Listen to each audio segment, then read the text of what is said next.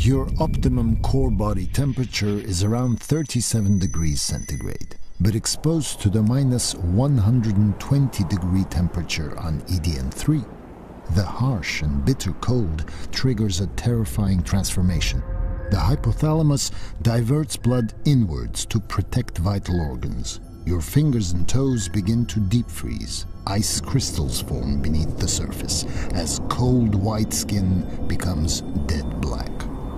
Below 31 degrees, advanced hypothermia takes over. Your blood thickens and your kidneys struggle to cope. You feel the urge to urinate, but you've lost bladder control. Urine soaks your clothes, freezing them solid against your skin. 30 degrees. Oxygen starvation triggers hallucinations, filling you with terror and fear. Your eyes stop functioning. Unprotected, eyelids fuse shut. At 29 degrees, cold-induced paralysis floods blood back to your extremities. You feel searing pain as your skin burns. You rip off your clothes in a frenzied state of paradoxical undressing. A final primitive response is triggered. Without feeling the frozen flesh flayed from your fingers, you drag yourself into the smallest space, desperate to escape the cold. The battle is almost over.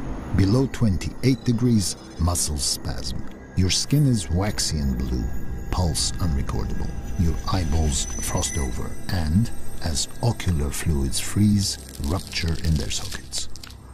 Alone, in the depths of cold, only one thing remains: death.